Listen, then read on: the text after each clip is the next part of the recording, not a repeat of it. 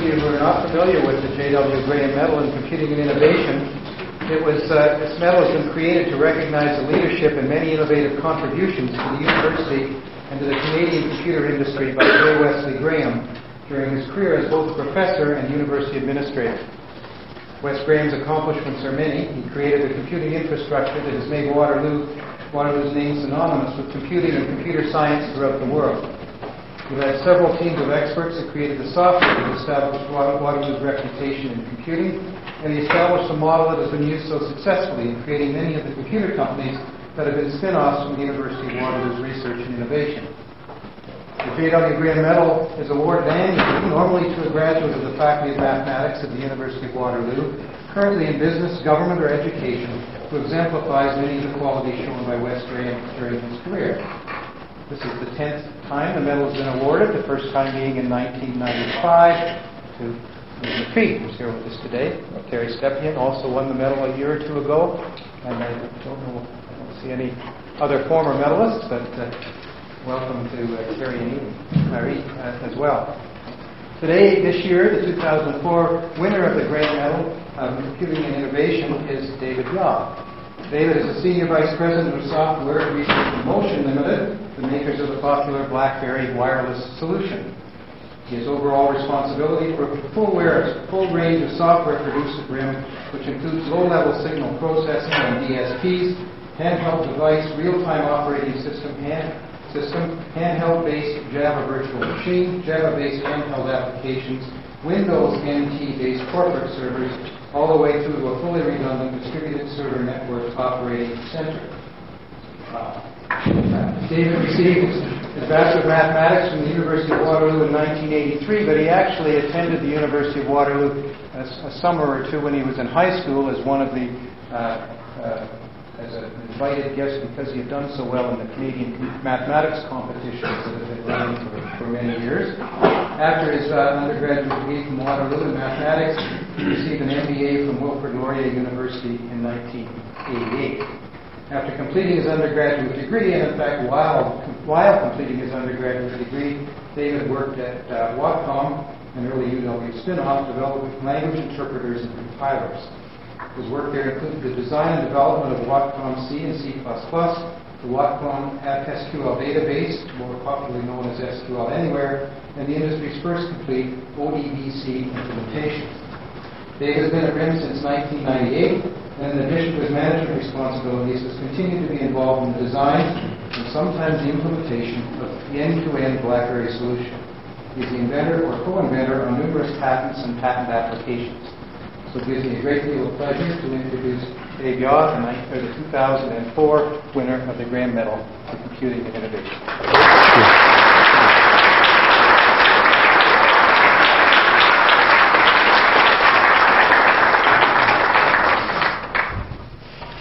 Thank you, Steve. All that wording sounded a lot better in print. It takes a long time to read. Well, as I look out here this morning, I feel a little bit like my life is flashing before my eyes. I'm seeing a lot of familiar faces, many current co-workers, many former co-workers, and some faces that I recognize from my time here at the University of Waterloo. And of course, I've never been very far from the University of Waterloo. I have stretched as far as working a block away, but I moved closer when I went to RIM. So I can't tell you how thrilled I am to be getting the J.W. Graham Medal. My first encounter with Wes Graham was just behind here in the theaters over in the Math and Computer Building, where Wes was teaching CS180 at the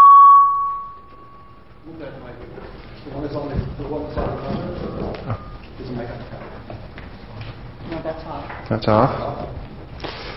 Okay, just maybe cut the volume a little. That's probably better. I'll just make sure I am good volume. So I had Wes for CS180, and even though it was teaching COBOL, the real lesson from Wes wasn't so much about what the language was, but it was more how to think and how to problem solve. And probably the reason I ended up at UW was I liked math, I liked solving problems, and then I discovered that actually having access to a computer allowed me to solve a different form of problems, and really became a passion of mine was writing computer code, which is something I don't get to do very often, and when I do, I get told not to. So. So I had to, one of the price of getting this award is I have to prepare a presentation, and in all true presentation fashion, I had to have the abstract together about a month and a half ago, which I created with no thought at all about what I was actually going to speak about. So I have put together what I'm going to talk about is efficiency. Those of you who have worked with me will recognize the topic. It's something that I've always worked hard for in what I've been doing and pushed hard for from the people who work for me. And I'm going to talk a little bit how efficiency has changed, and then a little bit how nothing's really changed at all. And then at the end, as a sort of separate topic, I want to talk a little bit about not just an efficiency, but what have I learned over the last 21 years since I left university. Oh my God. Steve covered my background pretty well in reading out what I had done. Certainly the beginning of my career, I had, as I said, a passion for writing efficient code, and efficiency meant a whole lot of things. It meant code that ran fast, didn't use much memory, tried to solve problems that perhaps were viewed as impossible without more resources. I see a lot of faces in here who worked with me and had similar passion during those years, but it was always a drive to get efficiency out of the computer. And that, as I was thinking about what to talk about today, I thought, well, that I want something that reflects what I believed in, and so I chose the efficiency thing. I also, and people who know me, I had a bit of a penchant for trying to do things that people really didn't think were possible. Sometimes I didn't know it was impossible, and I've always found that not knowing it's impossible makes it much easier to get the job done. A good example of that was the ODBC driver we worked on back in, a little over a decade ago, 1992. At the time, ODBC had just been invented by Microsoft, and not to go into gory details, but there was 3 levels of implementation. And for some reason, it must have been all the math grads who were at Microsoft, because it started at level 0. So there's level 0, 1, and 2. And so we felt we needed a level 2 implementation. At the time, I was actually managing, but we ran out of developers, so I said I would write it myself. And so I implemented a full level 2 implementation. Well, it turns out Microsoft had never done a level 1 or level 2 implementation, so there's all sorts of interesting anomalies and so on to work around. But I was just trying to get that to fit. More recently, I had the opportunity and somehow was successful to convince management at RIM that it makes sense that a mobile device like this should have a Java virtual machine on there. Not only should there be a Java virtual machine, but that all the applications should be written in Java and nothing in native code, which was, or in C code, which was the opposite of where the rest of the world was heading. And and there's a lot of people in this room actually who have suffered through my vision, but we've been successful and got that done. So I like, as I said, like efficiency, like pushing the limits, like seeing what do I think is possible and seeing that come to fruition. And certainly it's been a real education working on BlackBerry, and I'll talk a little bit more about that. Trying not to do an advertising pitch here, however, the most efficient way for me to do a talk is to talk about stuff I already know, rather than having to research anything else. So I call this the efficiency hypothesis. I figured I'm in the math building. I should make this sound really highfalutin. It really isn't. If you look back at what computing was like, and I look around this room, I'm glad to see that it looks like there's some students who are here. This is all stuff before you were born. I have to tell you, one of the most depressing things in my life was having co-op students that weren't born when I graduated from UW. That took me a while to get over that one. Recently, in fact, we've hired a student who was a baby at my wedding, and yes. So back in the dark ages, computers, big, expensive things. And so there was a lot of effort to say, if you're going to use this big, expensive thing, you have to, wring out every ounce of performance, of opportunity out of that equipment, because it just costs so much. One of the things that, of course, impressed all of us with as much gray hair as I have when we arrived here was the Red Room, with that big 360 sitting there that seemed to fill the whole room, and tapes around it and operators running. And now this was a university environment, and to the vision that I think certainly Wes Graham was a key in bringing that here, but to have all that computing power and waste it on students was just an amazing amount of foresight. But that kind of equipment in industry would be running 7 by 24, not because that people felt that it needed to be, but they had invested this money in the computer, so you better be using it all the time and make use of the resources that are there. And that what you want to do then, efficiency in programming became very important, because you had to fit everything through that one computer. So,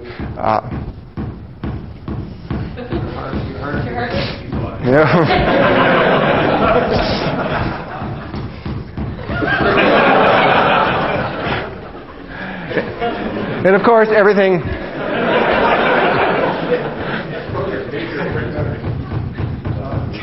I feel like I'm on one of those video games the kids play with the dancing, and we had to invent everything.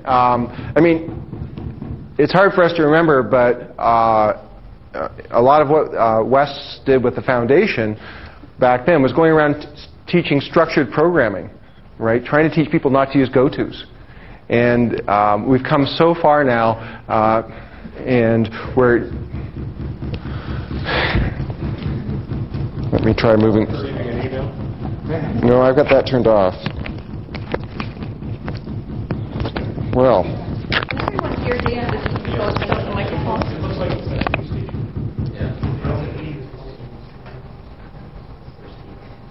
Okay. Okay, I'm just going to talk loud. All this wireless technology, it'll never go anywhere.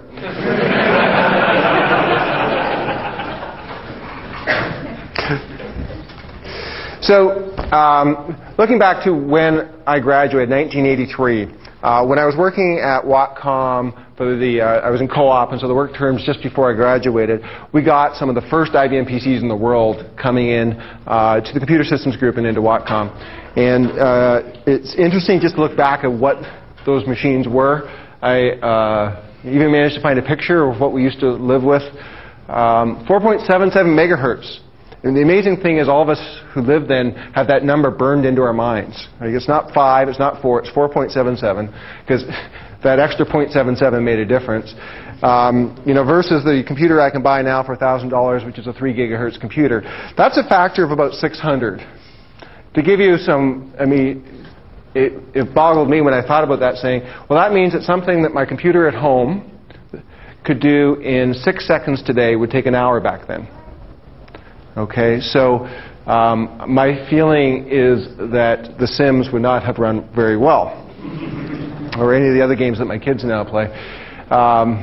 640K limit, but of course none of the computers we have were so grandiose as to have that much, so most of them were around 256K. In here were floppy drives, 160K. They went up to 180 and then 360. Who could need more? But the important thing here is it was dedicated to one user. And you look around today, and I'm surrounded probably by half a dozen computers. There's one here, there's probably one in each of these microphones. So it's become so ubiquitous versus that old red room. But even in this day, we were working on the PCs, we were also working on mainframes, and every one of them was a constrained environment, efficiency, optimization, and trying to make best use of the computing resources. So things we did. We wrote a lot of assembly language. I mean, we were just coming out of the era where we were convincing people that we didn't have to write everything in assembler, that we could actually write things in a high-level language like C. At that time, actually one of the biggest things that happened shortly before that was that AT&T Bell Labs decided that they weren't going to make C essentially proprietary by charging everybody to use it. And so it started taking off in the world. Compilers are really important. This was, at that time, a passion of mine, doing a code generator, and you get this thrill because I got 3 bytes out of the code size generated from the same piece of source code. And I see John there. I remember berating him when he was a student for using a divide in a program because it was, if you look at the clock cycles, it was like 160 clock cycles. I couldn't afford that. And so everything was concentrating on trying to, and I don't mean to go on and on about this, but there's so many people today in computing who have no idea what the amount of computing resources we waste every day compared to how anal we used to be about getting the maximum out of the computer. Decisions like agonize over having to change something from 8-bit to 16-bit, and God forbid you went to 32-bit, because especially on the PC, because it was a 16-bit processor. So 32-bit stuff was all really expensive because it was all runtime routines and so on. Data structures used to pack a lot of bit packing, and in many cases, there was always the faction that said, well, the compiler should be able to handle all the bit packing, and the other group that said, well, I'm going to do the ands and ors and shifts and XORs myself because that way I know I'll get the efficient code that I need to get. I used to look at code size all the time. I remember agonizing and spending time just trying to get things into 64K blocks because of some architectural restriction that called segmentation that we used to have to live with on the IBM PC and on the old 8088. So again, concentrating on the computer resources. Fast forward now 20 years to the world I live in today. So 20 years ago, we were writing programs that ran on the PC, or they ran on an IBM mainframe, or they ran on a DEC fax. Today, Steve mentioned a lot of stuff, but this is the world I live in. We have mobile devices. We have a wireless network. There's software that runs in the infrastructure. Some of the team that works on that is here. That actually does routing of messages, going over the internet, which of course didn't really exist back then. I remember when we first got an internet connection, one of the things we had to sign up for was no commercial traffic over the internet. Can you imagine? And then we have a server. And so this is a server that runs on NT, Windows, XP class machines. And all this works together to build one solution. So there's a lot of technology here. And a lot of pieces have to work together. But if somebody asks me, what's BlackBerry and what is it about? And again, I'm using an example that's close to my heart. And there's lots of examples out there. But what is BlackBerry? And I don't say it's about this piece of hardware. It's not about a wireless GSM, GPRS network, or CDMA. It's not about email. I don't even say it's about email. BlackBerry is about saving you an hour a day. So it's all about the user efficiency. This really hit home to me. I was talking to somebody who worked for one of the financial institutions in New York a few years ago who were some of the first adopters of this particular technology. And he said, I get so much email. I usually, even with a BlackBerry, I can't get it through during the day. But now, while I'm on the train ride home, I get through all my email, send my responses. And so when I get home at night, instead of going upstairs right after dinner and opening my laptop, I play with my daughter.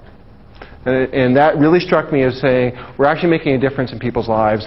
And so there's all this technology, all these pieces going together, but the end goal is the efficiency of the person, not on the computer. So the things we're concerned about is how efficiently can somebody use this. There's a bunch of buzzwords here about unconscious, carry, and task-oriented. The real measure for me, and we're not surprisingly over at RIM, we're poster children for BlackBerries. Everybody there has one. And how I know we're successful is when I walk by somebody's desk and they're sitting in front of there's their computer, their 3 gigahertz Pentium, and they're sitting there with their hands on their device rather than using the computer. And I asked them why, and they said, well, it's faster. And it's not faster because the processor's better. It's faster because there's a lot of effort put into optimizing the experience for the user, not the user, what was happening on the computer. And so, as I got to that, I started wondering, well, does that mean that really computing over my 20 years has changed from worrying completely about the efficiency of the computer, and now we've gone completely to the other end of the spectrum and we're worried about the efficiency of the user. And in fact, we have so much horsepower that the efficiency of the computer really doesn't matter. So I'll call that my first hypothesis, because my next step is to prove it wrong. And I've got a couple of counterexamples. I'm going to start with talking about what we're doing in BlackBerry today. And the people who are here who work with me on this, I'm sure will nod their heads a lot because they've heard this from me a lot before. But if we go through what we have here, all this stuff that puts together BlackBerry, what do? Well, we've got this server. We've got this enterprise server. It runs, it handles a few hundred users within a corporation, gets their email out, and then it has to go through firewalls for security and all sorts of interesting things like that. Worried about scalability, reliability. Well, all of a sudden, as we get successful in a corporation, they start saying, well, why can I only put 500 users on a server? Why can't I put 1,000? Well, fundamentally, the code's not very efficient. And so what do we have to do? We have to go through and do all that stuff we used to do on the servers to be able to get from 500 users to 1,000 users. And at the same time, we're still dealing with things like on the servers, the person who's administering the server, we want some user efficiency there, right? So rather than, configuration files, we have a nice GUI and all that kind of stuff for administration. But we're back to that world of trying to get efficiency. Now, we aren't recoding the whole thing in assembly language, but we're still doing a lot of things where, frankly, I heard some people say, well, it really doesn't matter that this is really efficient. And so we end up going through and better algorithms and more efficient use of memory and not copying things 14 times and all that. We have a network operating center. You guys probably know, I think we're close to 99.99% uptime, 4 nines, eventually striving for 9. Sorry, 5. Heart attacks over here and a couple rows up. Millions of users, billions of messages, and you start getting big scale. And so all of a sudden, again, costs start adding up. So how many users can you fit on one computer? And you start running issues not only of cost, you've got space, power, heat, all that stuff that comes with having a big room full of computers. And believe me, we have big rooms full of computers. There's probably about 250 computers. Is that a good number running that center right now? And so there's a big desire there to get the stuff through efficiently. The other thing is, this is essentially routing traffic, and so performance matters a lot. And then what happens as soon as you start worrying about performance, then you start worrying about efficiency. And so we've gone through over the last couple of years and done a lot of work there, doing the same things, improving the algorithms, preventing copies, getting things in and out more quickly, not communicating between computers any more than we have to, because all these things that we used to know, we're using all over again. This is the interesting one. This is what I learned from Mike Lazaridis, who's our founder, CEO, and now Chancellor of the university. He will eventually, I think, be king of all Waterloo, but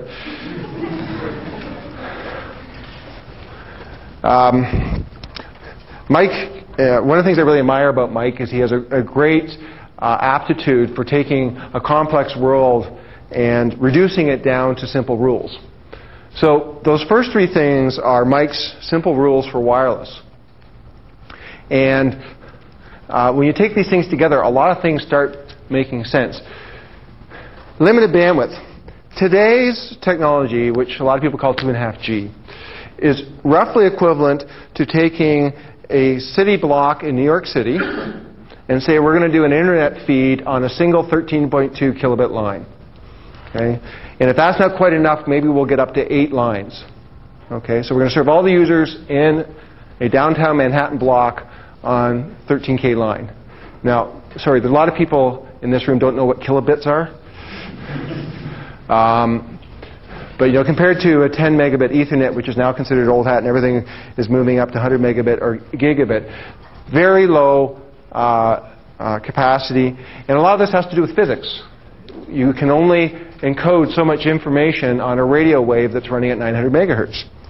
And all of the hype about new wireless technology, if you drill right down to it, there's a finite amount of usable bandwidth, and usable has to do with the ability to actually propagate through buildings and not tear your liver apart and a whole bunch of things that I don't pretend to understand.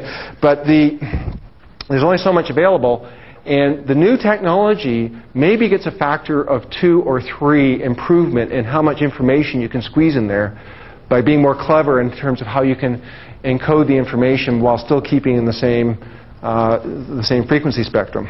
So what that tells me, it's a very finite thing, and it doesn't follow Moore's law. So much in computing over the last 20 years, and that going from 4.77 megahertz to 3 gigahertz is based on Moore's law, which, you know, doubling every 18 months, or however you want to phrase it. I think it was originally about the number of transistors, but we've all sort of extended that to basically mean computing power doubles. Bandwidth doesn't double. That doubling that they're getting is over technology that's 10 years ago. So it doubles, but at a rate of maybe 10 years. Battery life. Mobile devices tend to run on batteries because we all don't want to have 120 volt AC line running back home. Batteries tend to grow at somewhere between 7 and 10% capacity per year with research in battery technology. So all of a sudden that means that batteries are a finite resource that you can't extend forever. And the other thing that's interesting, and of course I just parrot what I hear from Mike, but basically the amount of battery to transmit a bit doesn't change. Like, nobody gets better at that. You need so much power to be able to transmit from a wireless device so it can make it out to the tower that's listening to it. And there's not much you can do about that. And so if you want to transmit more bits, you need more battery. And so eventually you get to the point where you either need a big battery or you have a battery that only lasts you for half a day. And you know, we're down to lithium batteries. As I recall, lithium's number 3 on the periodic table. There's not a lot of room for improvement there. There's helium and hydrogen left. And neither one of them makes good battery technology that we know of today. So battery life doesn't grow. Thermodynamics. This is the one that was not obvious to me. But I vaguely remember a physics course where they had the word thermodynamics in it that I took here at U of W. But basically what it means is, certainly when you have a radio, as you use the radio and you transmit, particularly transmit, you generate heat. More bits, more heat. Eventually you run into a problem where you got too much heat. In fact, some of the 3G is the hype now in terms of high bandwidth stuff. A lot of the press had stories on the first 3G devices that were in Japan where the plastic melted. Why? Because they were doing all this high bandwidth communication. The other thing that happened with these demos was it's sort of like all the old cable versus DSL commercials. You know, you're the first guy in your block with a cable modem. Everything's great.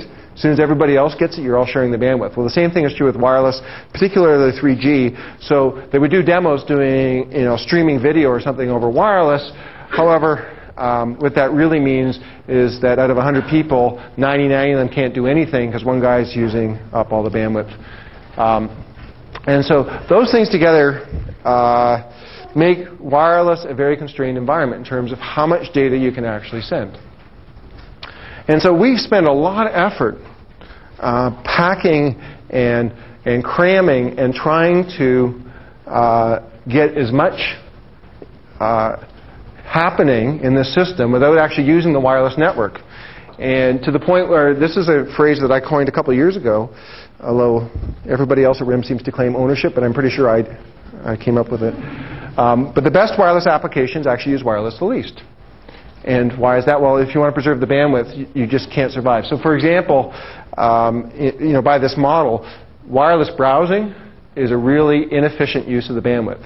Why? Because you tend to get the same information all over and over again. You browse through most websites, you end up with redundant information and information that has probably not changed a whole lot since the last time I looked at the website. I mean, a good example is the weather. I mean, it changes, but not that frequently.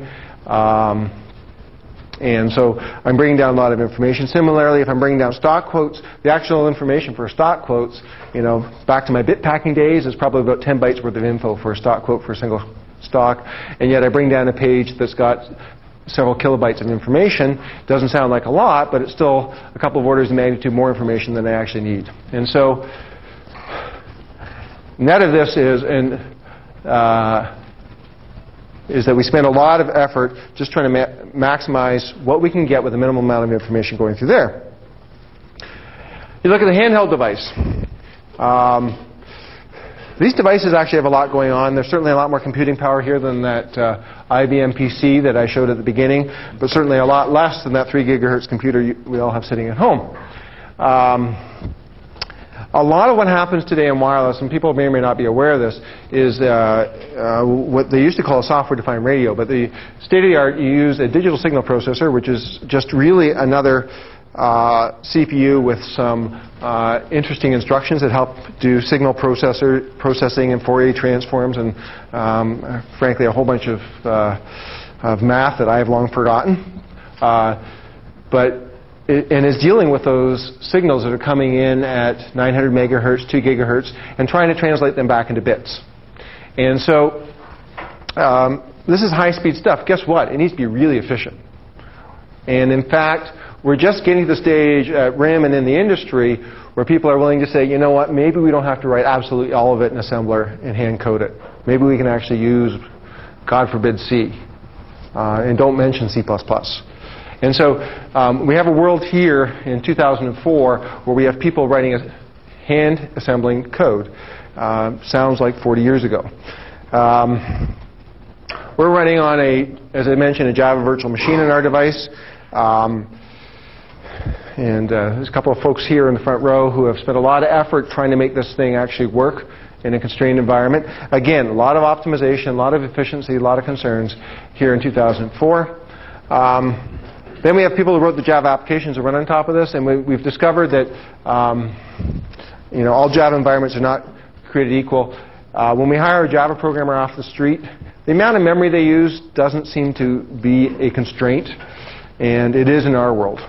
And so, again, we get a whole new education in efficiency again. Ironically, everything we learn here doing Java programs on the device would apply equally well on my PC, and my PC would be snappier and be able to do more.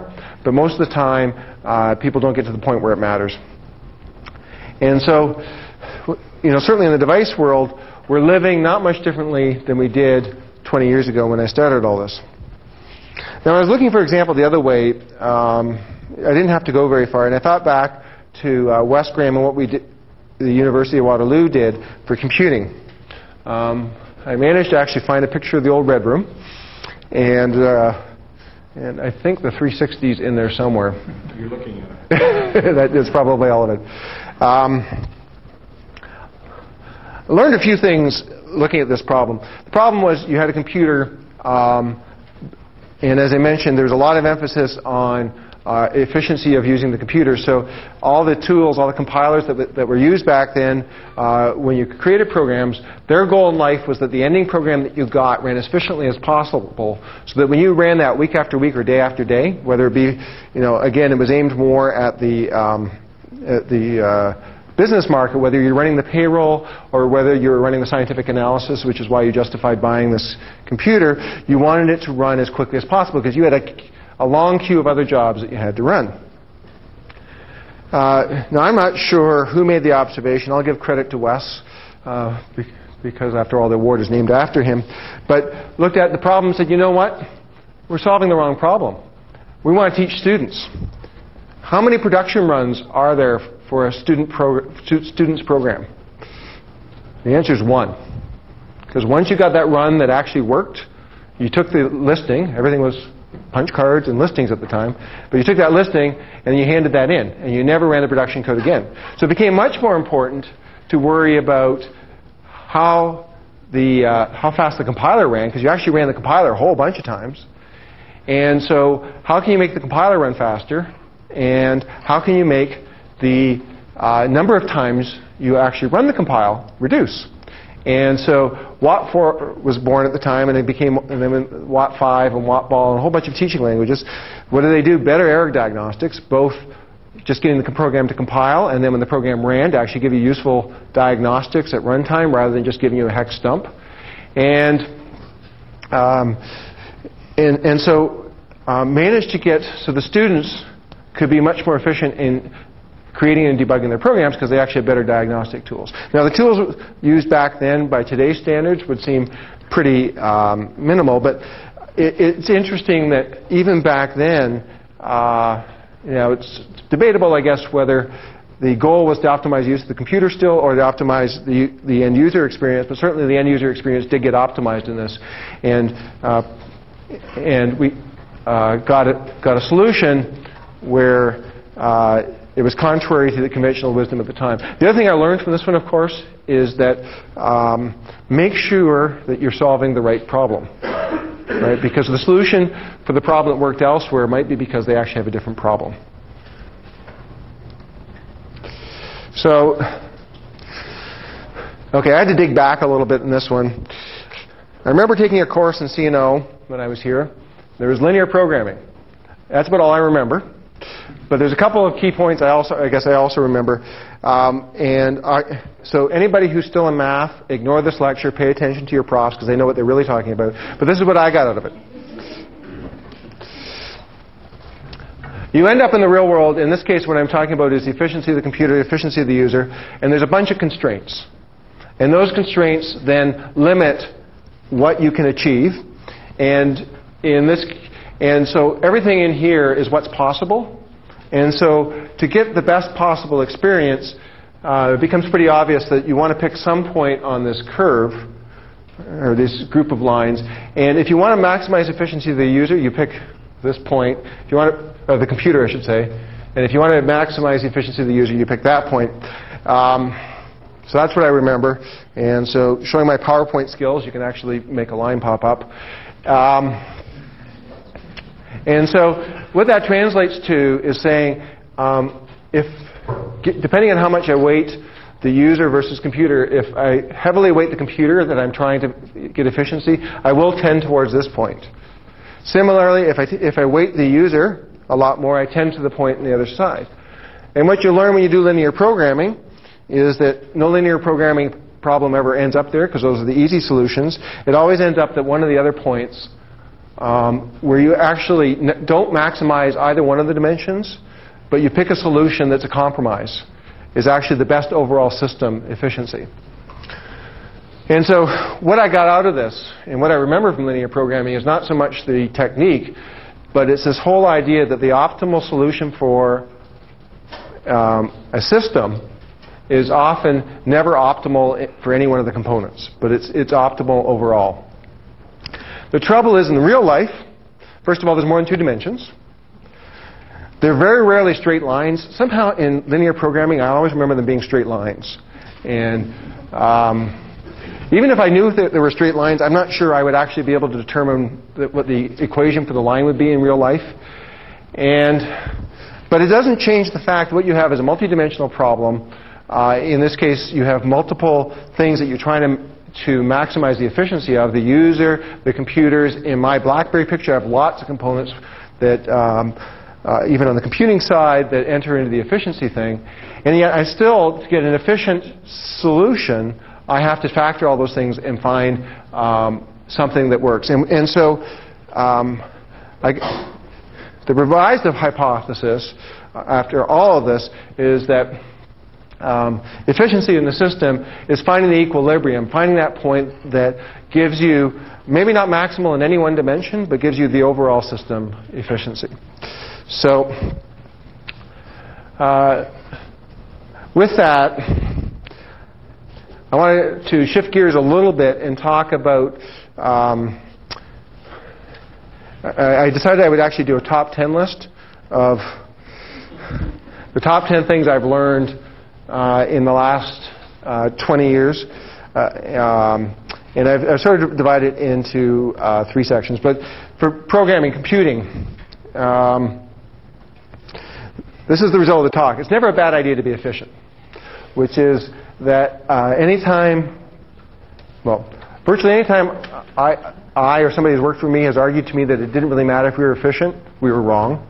And so it's just never a bad idea. The other thing I learned about efficiency is efficiency actually only really matters when you're successful. So if you go back to my BlackBerry picture, efficiency really didn't matter until somebody wanted to go from 500 users to 1,000 users. You know, those damn users. They'd stop buying our stuff. We wouldn't have to make it so efficient. But every system, and one of the things I've always tried to do is try to look what I call, the end game, which, if back in my day the big thing was chess computing, how to program computer chess, and everybody wanted to talk about how to manage the end game. But if you look at where things are going to end up, if you plan to be successful, then you're going to grow. And if you're going to grow, then you're going to need more capacity. If you need more capacity, then you need to be efficient, or it's going to cost you money. This one I mentioned before, the best wireless applications use wireless the least. And this is one that I think is starting to get more popularly understood. But just because something is there doesn't mean you have to use it. And that applies, I think, to a lot more technology than just wireless. This is one I've talked a lot about to people I know. Yeah, think a lot and write a little code rather than the other way around. There seems to be too many people who just go in and write a lot of code. Now, I don't mind if you think a little and write a little code, but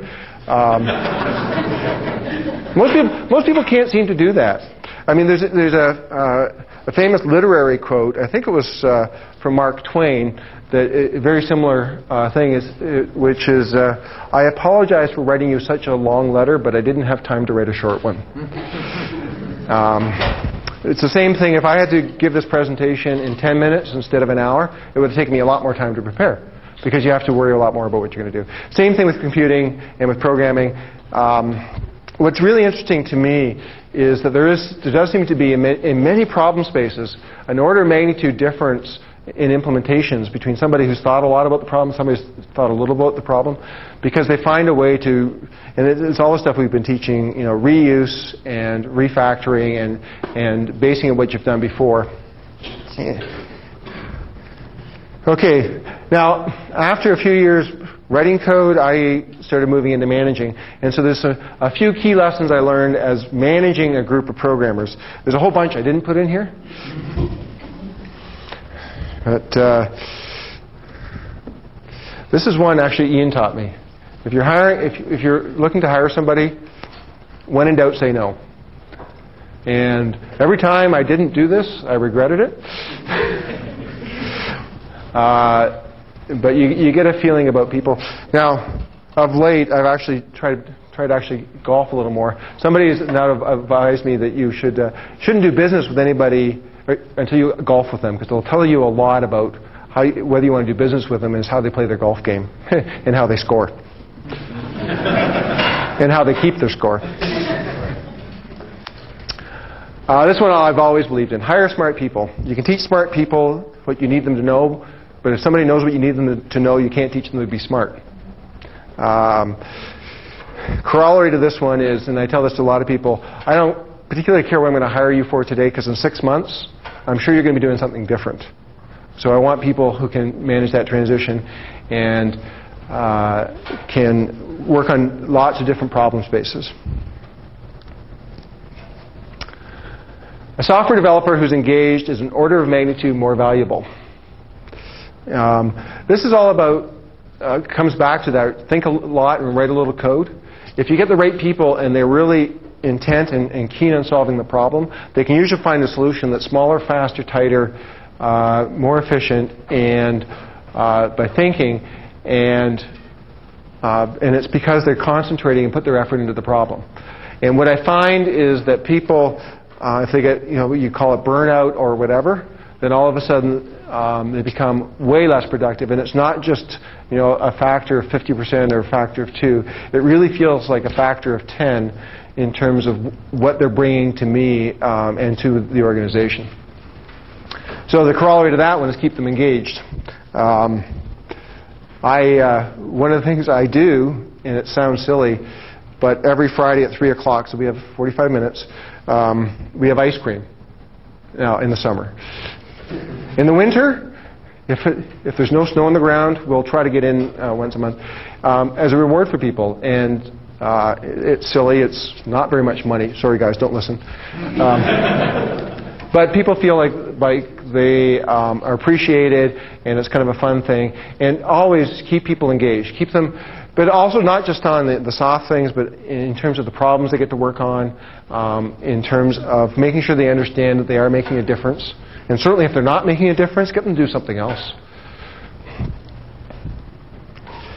And as I've moved on, some things I've learned about just leading a software group, and some of these apply elsewhere. If you can't find a solution, see, they wouldn't let you do this in university, and I really think that's a tragedy. This goes back to the Wes Graham thing with what for. If you can't find a solution to the problem, make sure you're solving the right problem. We end up, it just happens over and over and over again, where if you think back on it, often what happens too is the problem that you're trying to solve goes through the equivalent of the kid's game of telephone, where it goes through and through. So by the time it gets reported, for example, into the software development organization, it's been translated 3 or 4 times and is actually quite isolated from the original problem you're trying to solve. The one saying that goes around at RIM a bit is, if you think back, and this is again back my 20 years to the original Indiana Jones movie, Raiders of the Lost Ark, and because the guy had only half the instructions, the bad guys are digging in the wrong place, and they celebrate the fact they're digging in the wrong place. They're solving the wrong problem. And so make sure you're solving the right problem, and in some cases, if you just change the problem slightly, because none of this is black and white once you get these multidimensional problems, the problem often simplifies tremendously. So, yes, change the problem. So think about that for the university curriculum. A few people in this room have heard me say this. Okay, I'll let you go on, and once you finish telling me why it's impossible, then we'll start working on how we're going to fix it. The point here is really, one of the joys I find with computing is there's very few problems we can't solve somehow. Or, apply number 3, and you can actually solve a problem that's close enough that you can do it. Ironically, most of these debates come around efficiency again. Can we make it small enough, fast enough? Can we make it fit? But sometimes you just need that belief that you can actually do it.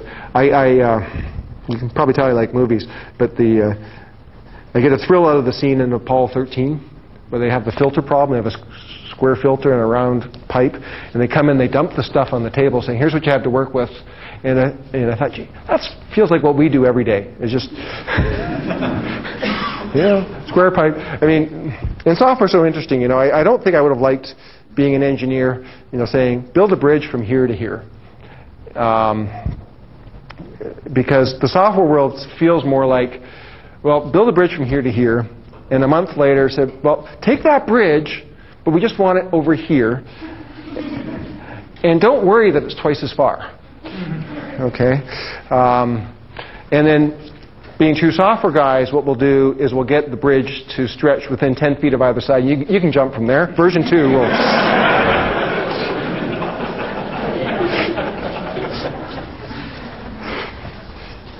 there's all that construction going over on what used to be Matthews Hall. I don't know if it's still Matthews Hall. If that was a software project, that'd be version 1. We'd be done.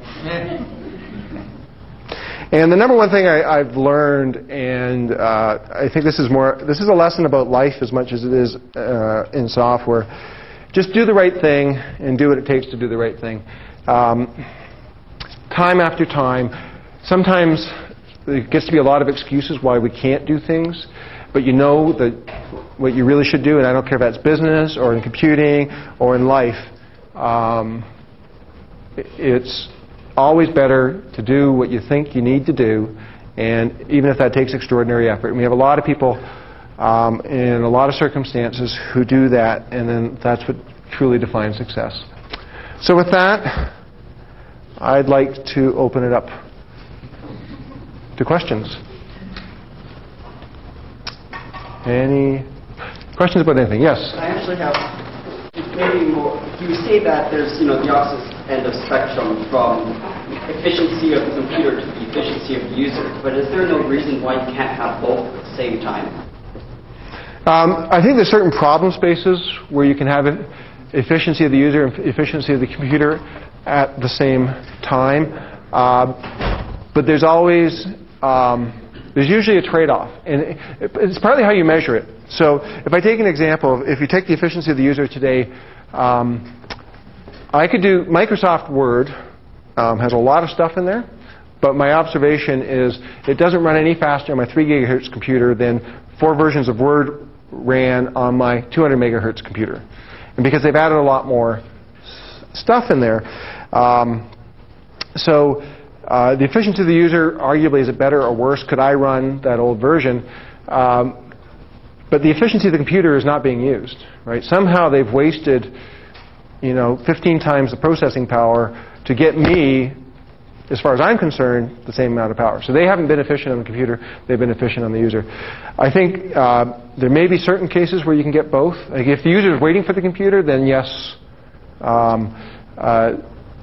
you can achieve both. But then there's always seems to be other dimensions to the problem. So I guess it's sort of there's a question of priorities, of course. Whether or not you want to put more resources into finding out whether the user should have a good interface and so forth, as opposed to making it all tight and quick. But I just sort of think that they're not exactly mutually exclusive.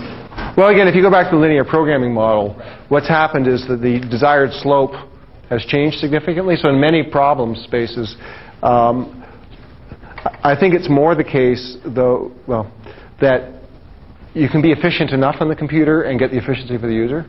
But could Microsoft Word be more efficient? Probably. But do I care? Probably not. Because it always comes down to me like economics, or if you think about, I often think of it like water flow. Water always levels out, right? And so you have things always tend to flow until you get sort of an equilibrium of sorts. It always used to amaze me when we had we get a new computer in, and back then everybody was sharing the same computers. And so we had, I remember, I think we had a VAX, and we went and we got a new 4341. There's nobody on the new machine. So everybody gravitates to the new machine because it runs so much faster because you're not sharing it with everybody else. And then what you find is that without any deliberate effort, compiles take the same amount of time on both machines because the system just strives for equilibrium. That's back when the compile speed actually used to matter. Yes? Could you just post your revised hypothesis again? Sure.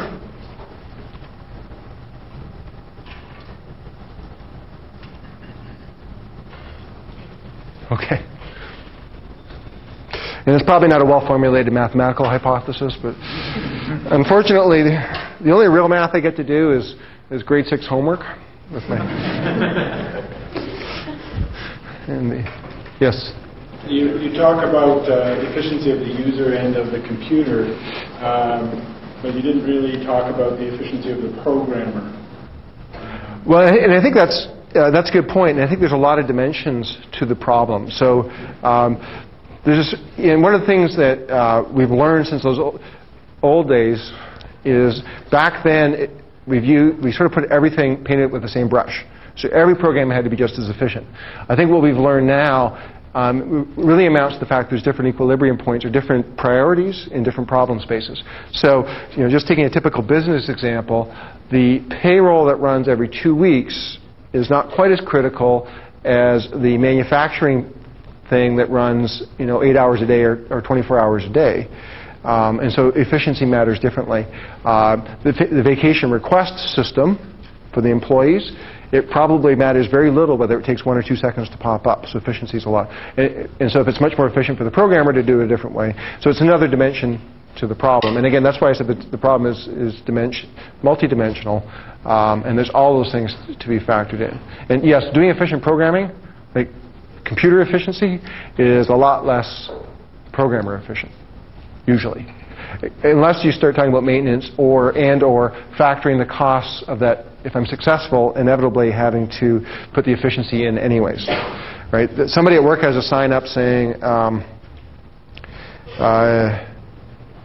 something to the effect of, if you don't have time to fix it now, when are you going to have time to fix it in the future? Right? It's the usual problem. Yes? I may have misunderstood something you said, but in your digital signal processing, did I understand you say you're programming such? Yes. I guess I was under the impression that most such processing now was you just bought the appropriate chipset. Well, what a digital signal, yes and no. Digital signal processors are essentially microprocessors with some very unusual instructions that happen to be good in signal processing. When you buy a lot of DSP parts now, the firmware is already embedded in the part. It's burnt into ROM. And so what you buy is the whole piece that, but fundamentally under the cover, it's just programming. And so, in fact, RIM's probably a little unusual that we will buy somebody else's part and reprogram it because we want efficiency or want to use it for a slightly different purpose. Other questions? Or questions about anything? Yes? You speak about the efficiency of the user in terms of more or less making their work a little bit more efficient and giving them another avenue to do the work. But what about finding tools to make the work less? So, for example, a person, the same investment banker or so, who receives 200 messages a day, 10 of which are important. What about finding them a method of sorting that mail more easily or finding a way of handling the volume more effectively other than just by finding a different place to do it or a different time to do it? Oh, I think all of that is applicable, and that really I think is in the realm of if you can't find a solution, change the problem. If you look back at BlackBerry, we take it for granted today, but when Mike Lazarus first envisioned it, the thought of taking a mobile device with that at that time probably an 8 kilobit shared line and doing all your email on there, it's impossible. Because if you look at how much email volume you get, I would wager everybody in this room gets megabytes worth of email every day. And so the answer is, well, solve a different problem. I just need to think I'm dealing with my email. So for example, most of the email I get on here, I only get the first part of it. I don't get the full attachment. I have some email that's filtered out. And so there's a whole bunch of things we do to change the problem to make it more computer efficient. In the case of the user, yeah, there's a lot of things you need to be able to do to make them make better use of their time, or fundamentally get them to do their jobs in less time. And today's work environment is such that it almost doesn't matter where you talk to people. Everybody's putting in more hours and is feeling less and less personal time. Some people feel this is an invasion on their personal time, and I won't comment on that because it pays the bills. But all those things are all about making a more efficient use of somebody's time. I mean, one of the things that we tried really hard to do with BlackBerry, for example, is that if I'm using my BlackBerry, I'm actually not thinking about using a computing device. I'm thinking about responding to the HR problem back at work, or I'm thinking about whatever problem it is that I have to solve as an individual, not as a computer user. That's how I optimize my time. If I can get rid of spam, I mean, spam filters are a great example, right? I mean, get rid of 90% of the cruft that I don't want to see anyway. Other questions? Oh, yes? Do you have any ideas or insights like where you might want to take wireless communication next little while? Like where you want it to be? Where do I want wireless communication to be? I think we're going to see certainly reconvergence of voice and data. Certainly voice over IP is a big thing. I think what we're going to, if you look at wireless in general, there always seems to be this big hype, and then it squeezes back down to reality, and then the next big hype and back down to reality. And the new reality is always just a little bit better than the old reality, but nowhere near what the promises were. Where I see wireless is becoming more ubiquitous, we're going to see less and less wired stuff. Wi-Fi is a good example of that.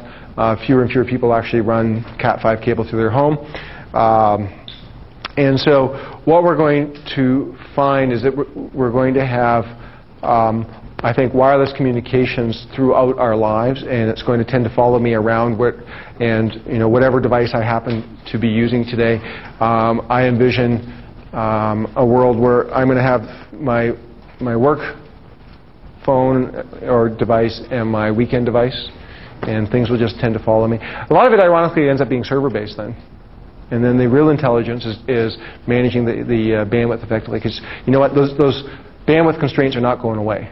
So the real question is optimizing. Where I also see a lot of emphasis in the wireless world then is rededication to solving the real problem, and less of the, I guess what Mike would call the features arms race. Because at some point, most of the phones you can go buy at Rogers or Bell have way more features than even the people in this room, and we're all geeks. Almost all. Way more technology than we need, and so it's going to be more about utility and how can I solve my problems in my day, not solve the problems that were introduced by getting the wireless device. Yes? As developers, should we be at a point now with the evolution of computers where we can write programs that focus on the users and let the compilers do the optimization and stuff that, like you said, aligning ASM code, let the compiler do something that. Well, there's certainly better tools are always important because they, although the goal of efficiency is may not change. I mean, we talked about the efficiency of the programmer. Certainly, as that slope has tilted up, yes, concentrating on the efficiency of the user makes a lot more sense. It only makes sense to, say, do the assembly code and code that becomes critical and for performance, and most of the stuff in the user interface doesn't really matter. Now, the guy at Microsoft or doing open source for Linux who programs the widgets on the screen, he may need to do all that stuff. Or the guy who does the MIDI player for music files may end up, but then everybody else gets to share it. I mean, that was the whole goal of software port reusability, and we've actually achieved it, although not in any of the ways that we talked about, certainly when I was going through it, which is, reusability now is all these big coarse-grained components, whether it be a MIDI player or a windowing system or a communications library. We have all these big grain components, and then you can actually build applications a lot more. Now, on the flip side,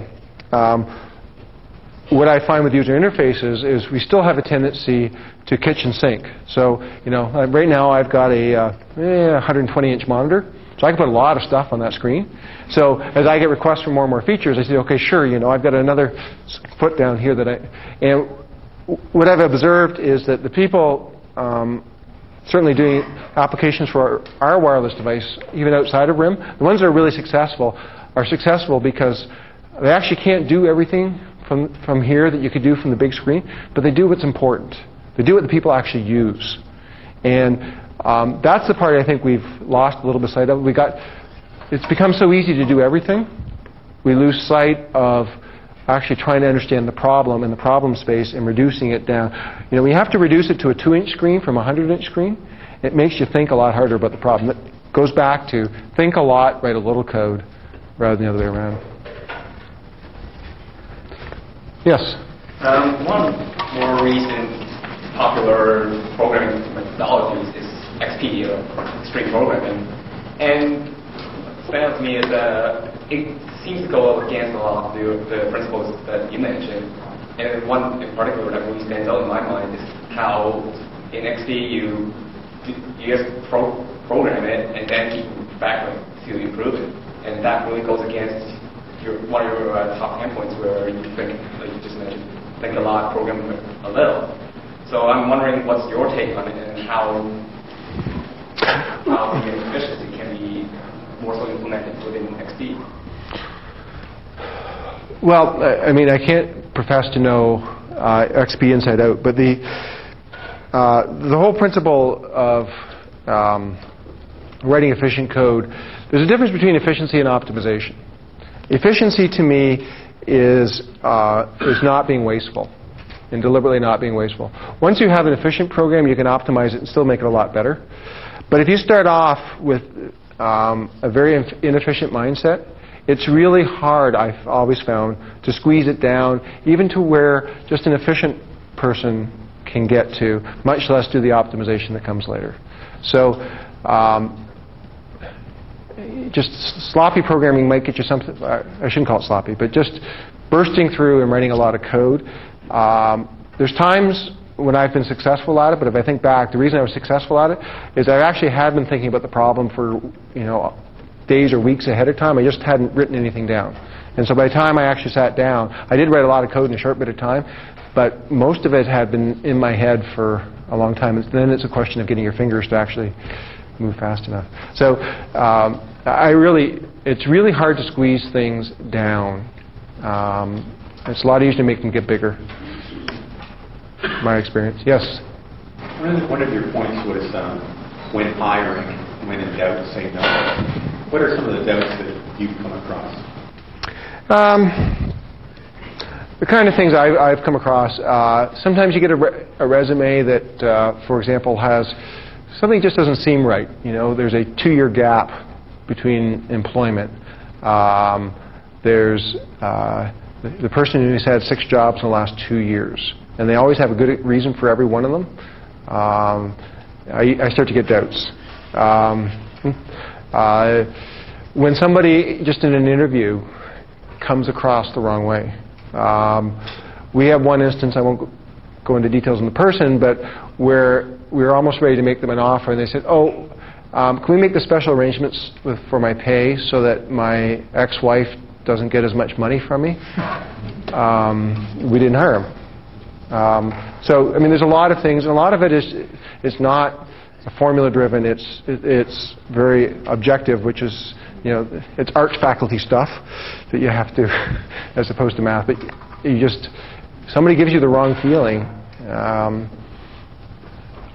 Too often, it just gets magnified once. Because you have to remember, the person you're interviewing is on their best behavior, right? So you have to say, this is what they're going to be on their absolute best day. What are they going to be on their worst day?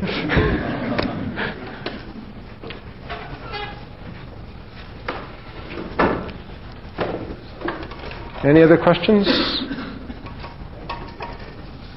Well, I have the great pleasure of thanking you, David. For those of you who don't know me, my name is Don Cowan, and I've been around Waterloo forever. And I can testify to everything that David said. It's absolutely right on. To answer, though, there's a question up here about making life better, if you will. And when the committee that needs to decide on this award made its decision, the next day an email was sent to the individual who was selected, namely David Yach, who received it on his BlackBerry in Hawaii with his family on vacation. Okay, so it's not all that. I'd just like to quibble with one little thing you said. You said you used a biblical thing and said, in the beginning. I think it's more like in a beginning, because we keep going through the same cycle time after time after time. That is, we increase human efficiency, then we increase human use. Now we have to go back and fix up the machine efficiency and the environment efficiency, and back we go again. We increase the use, and it just keeps going through this. We're doing different things, but we're still, in effect, following the same basic model. So, thank you very, very much for a great talk. Thank you.